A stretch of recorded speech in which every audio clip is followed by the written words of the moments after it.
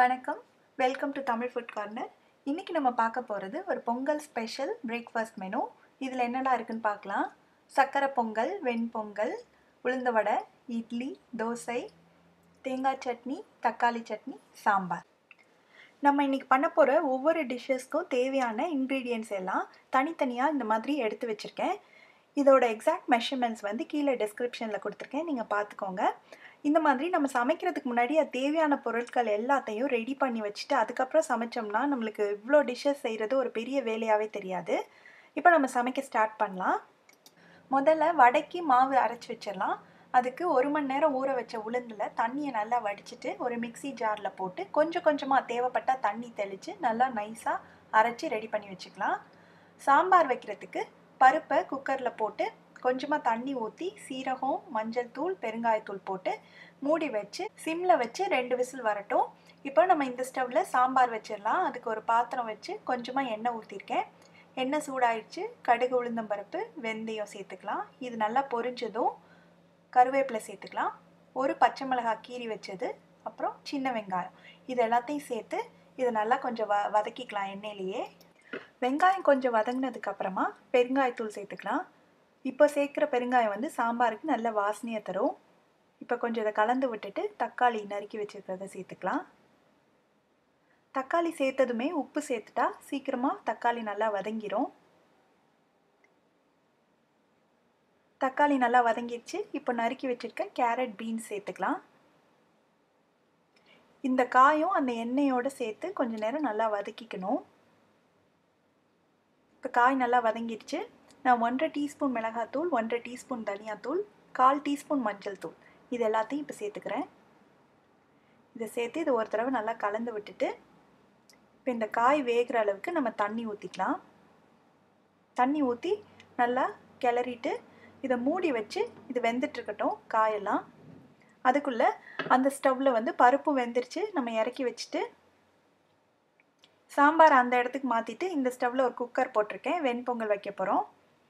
இது சூடானதும் 2 டீஸ்பூன் எண்ணெய், 2 டீஸ்பூன் நெய், எண்ணெயும் நெய்யும் கலந்து வெண்பொங்கல் வச்சா நல்லாயிருக்கும். இப்போ இந்த நெய் உருகட்டும். நெய் சூடாயிடுச்சு. இதில் 1 டீஸ்பூன் மிளகு சேர்த்துக்கலாம். மிளகு பொரிய ஆரம்பிக்கும் போது பொடியாக நறுக்கி வச்சுருக்க இஞ்சி நீங்கள் துருவி கூட சேர்த்துக்கோங்க.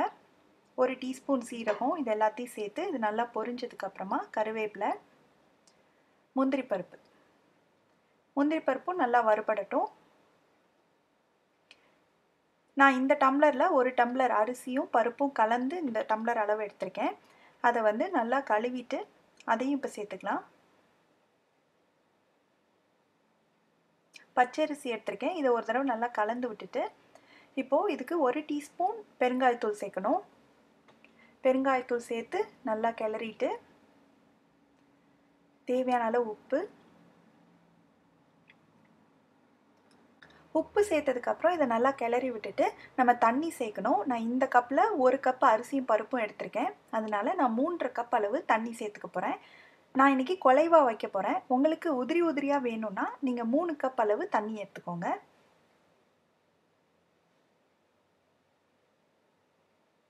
இப்போ 3.5 கப்பு தண்ணி சேர்த்ததுக்கப்புறம் இதை நல்லா கலந்து விட்டுட்டு குக்கரை மூடி வச்சு நம்ம ஸ்டீம் வந்ததுக்கப்புறமா வெயிட் போட்டு சிம்மில் வச்சுட்டு 10 நிமிஷம் வச்சு ஆஃப் பண்ணிட்டோம்னா கரெக்டாக வெந்துடும். இப்போது சாம்பாரில் காய் வெந்துட்டுருக்கு. திறந்து பார்க்கலாம். காயெல்லாம் 3/4 பாகம் வெந்துருச்சு. இப்போ நம்ம வேக வச்சுருக்க பருப்பு சேர்த்துக்கலாம். 2 டீஸ்பூன் அளவுக்கு புளி கரைசல் சேர்த்துக்கலாம். சேர்த்ததுக்கப்புறமா இதை நல்லா கிளறி விட்டு மூடி வச்சு இன்னும் ஒரு 2 நிமிஷம் இருக்கட்டும். இப்போ 2 நிமிஷம் ஆச்சு. இப்போ திறந்து பார்க்கலாம். சாம்பார் ரெடி ஆயிடுச்சு. கடைசியில் கொத்தமல்லி தலையை கிள்ளி போட்டு ஆஃப் பண்ணி இறக்கி வச்சிடலாம். அடுத்து நம்ம தேங்காய் சட்னிக்கு எடுத்து வச்சுருக்கிறதெல்லாம் போட்டு நம்ம அரைச்சி தேங்காய் சட்னி ரெடி பண்ணி வச்சிடலாம். நம்ம வெண்பொங்கலுக்கு வச்சுருந்த குக்கர் 10 நிமிஷம் ஆச்சு. நான் இப்போ ஸ்டவ் ஆஃப் பண்ணிட்டேன். அந்த ஸ்டவ்வில் இன்னொரு குக்கரில் நம்ம பொங்கலுக்கு மெஷர் பண்ணி வச்சுருந்த 1 கப் பச்சரிசியை சேர்த்துருக்கேன். அது கூட 1 டேபிள் ஸ்பூன் பாசிப்பருப்பை இந்த மாதிரி நல்லா வாசனை வர வரைக்கும் வறுத்து அதையும் சேர்த்துக்கலாம். 1 கப் அரிசிக்கு 4 கப் தண்ணி சேர்த்துக்க போகிறேன். இந்த மாதிரி பாசிப்பருப்பு வந்து நீங்கள் வறுத்து சேர்த்துட்டிங்கன்னா பொங்கல் நல்லா வாசனையாகவும் இருக்கும், சீக்கிரமாகவும் கெட்டு போகாமல் இருக்கும். இப்போ 4 கப் தண்ணி சேர்த்ததுக்கப்புறமா இது நல்லா கலந்து விட்டு இதை மூடி போட்டு ஸ்டீம் வந்ததுக்கப்புறமா வெயிட் போட்டுட்டு சிம்மில் வச்சு 10 நிமிஷம் நம்ம வேக வைக்க போகிறோம். இப்போது வெண்பொங்கலுக்கு ஸ்டீமெல்லாம் போயிடுச்சு. இப்போ திறந்து பார்க்கலாம். நல்லா மசிச்சு விட்டுக்கலாம். நம்ம 3.5 கப் தண்ணி சேர்த்ததுனால நல்லா குழைவாக வெந்திருக்கு. இதில் கடைசியாக ஒரு 2 டீஸ்பூன் அளவுக்கு நெய் சேர்த்து இதை கலந்து வச்சிட்டோம்னா நல்ல வாசனையாக இருக்கும். வெண்பொங்கல் ரெடி ஆயிடுச்சு.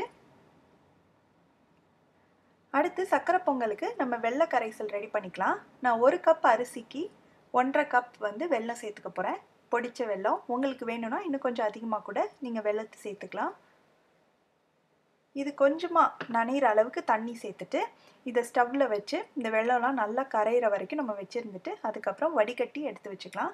பாகா மாறிடக்கூடாது, கரைஞ்சிட்டா மட்டும் நம்மளுக்கு போதும். இப்போ இந்த சர்க்கரை பொங்கலுக்கு வச்சுருந்த அரிசி பருப்பும் 10 நிமிஷம் ஆயிடுச்சு. நான் ஸ்டவ் ஆஃப் பண்ணிட்டேன். அந்த ஸ்டவ்வில் ஒரு கடாய் சூடு பண்ணி அதில் 2 டேபிள் ஸ்பூன் அளவுக்கு நெய் சேர்த்துக்கலாம். நெய் உருகினதும் முந்திரி பருப்பு சேர்த்துக்கலாம். முந்திரி பருப்பு லைட்டாக கலர் மாறும்போது உலர்ந்த திராட்சை சேர்த்து அது நல்லா உப்பி வரும்போது ஒரு 1.5 டேபிள் ஸ்பூன் அளவு தேங்காய் துருவல் சேர்த்துக்கலாம். சர்க்கரை பொங்கலுக்கு இந்த மாதிரி தேங்காய் துருவலை நெய்யில் வறுத்து சேர்த்தோம்னா நல்ல வாசனையாக இருக்கும், பொங்கலும் டேஸ்ட்டாக இருக்கும். நீங்களும் நெக்ஸ்ட் டைம் பண்ணும்போது ட்ரை பண்ணி பாருங்கள். இப்போது இட்லிக்கு ஒரு இட்லி சட்டியில் தண்ணி சூடாயிட்ருக்கு. தண்ணி நல்லா கொதிச்சதுக்கப்புறமா இட்லியை ஊற்றி நம்ம வச்சுட்டு மூடி வச்சிடலாம். இட்லி வெந்துட்டுருக்கட்டும். இந்த ஸ்டவ்வில் நம்ம சர்க்கரை பொங்கலுக்கு வச்சுருந்த அரிசியும் பருப்பும் 10 நிமிஷம் ஆச்சு. ஸ்டவ் ஆஃப் பண்ணிவிட்டேன். இப்போது திறந்து பார்க்கலாம். நல்லா வெந்துருச்சு. இதை நல்லா மசிச்சு விட்டுறணும். நல்லா மையாக இருக்கிற மாதிரி மசிச்சு விட்டுறணும். இப்போ நம்ம ஸ்டவ்வை திரும்பவும் ஆன் பண்ணிவிட்டு நம்ம வடிகட்டி வச்சுருக்கிற வெள்ளை கரைசலை சேர்த்து ஸ்டவ்வை சிம்மில் வச்சு இதை நல்லா கிளறிக்கணும். அந்த வெள்ளை கரைசலும் அரிசியும் நல்லா மிக்ஸ் ஆகி கொஞ்சம் நேரம் அது சூடாகி வேகணும். இந்த மாதிரி நல்லா எல்லாம் மிக்ஸ் ஆயிடுச்சு. இந்த ஸ்டேஜில் நம்ம வறுத்து வச்சுருக்க முந்திரி பருப்பு, கிஸ்மிஸ் பழம், தேங்காய் துருவல் இது எல்லாத்தையும் அந்த நெய்யோடு சேர்த்து இதில் சேர்த்துடலாம். இது நல்லா கலந்து விட்டுக்கலாம்.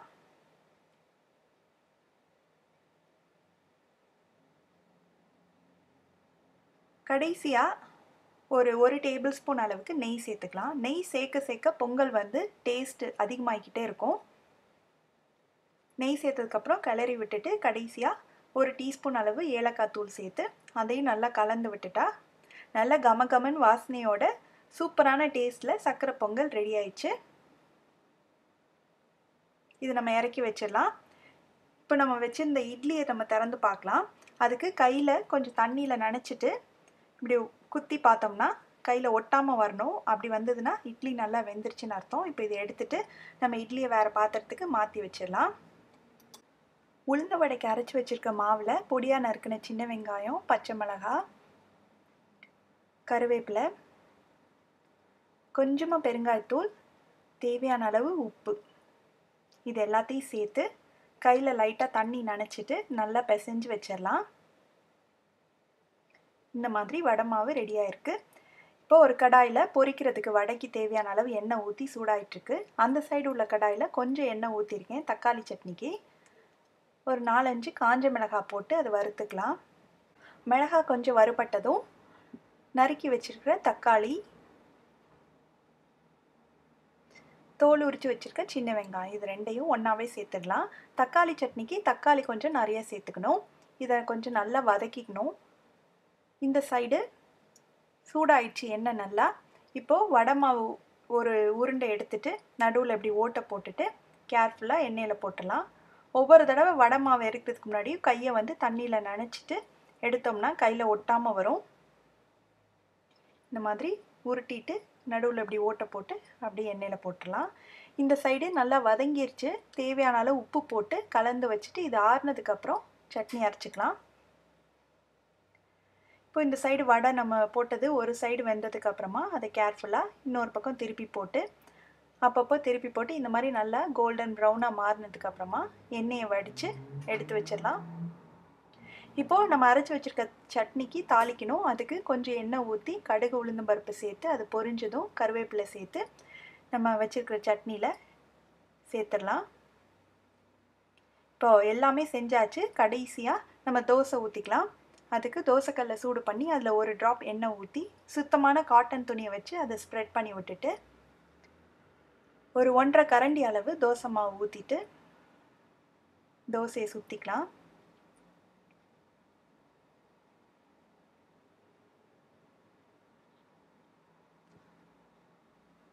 சுற்றிலும் கொஞ்சம் எண்ணெய் ஊற்றிட்டு இதை மூடி வச்சு வேக வைக்கலாம். இப்போ திறந்து பார்க்கலாம். தோசை நல்லா வெந்துருச்சு. நம்ம திருப்பி போட தேவையில்லை. இதை அப்படியே எடுத்துடலாம். அவ்வளோதான், நம்மளோட ஸ்பெஷல் பிரேக்ஃபாஸ்ட் மெனு ரெடி ஆயிடுச்சு. சக்கரை பொங்கல், வெண்பொங்கல், இட்லி, உளுந்து வடை, தோசை, தேங்காய் சட்னி, தக்காளி சட்னி, சாம்பார் எல்லாமே ரெடி ஆயிடுச்சு. நீங்களும் இந்த ரெசிபியை கண்டிப்பாக ட்ரை பண்ணி பார்த்துட்டு உங்களோட கமெண்ட்ஸை ஷேர் பண்ணுங்கள். நம்ம நிறைய ஐட்டம் செய்கிறதுனால எல்லாமே கொஞ்சம் கொஞ்சம் செஞ்சாலே எல்லாருக்குமே சரியாக இருக்கிற மாதிரி இருக்கும். அதனால் அளவு நீங்கள் பார்த்து உங்களோட ஃபேமிலிக்கு தகுந்த மாதிரி நீங்கள் அட்ஜஸ்ட் பண்ணிக்கோங்க. இந்த வீடியோ உங்களுக்கு பிடிச்சிருந்ததுன்னா தமிழ் ஃபுட் கார்னருக்கு சப்ஸ்கிரைப் பண்ணுங்கள். நன்றி.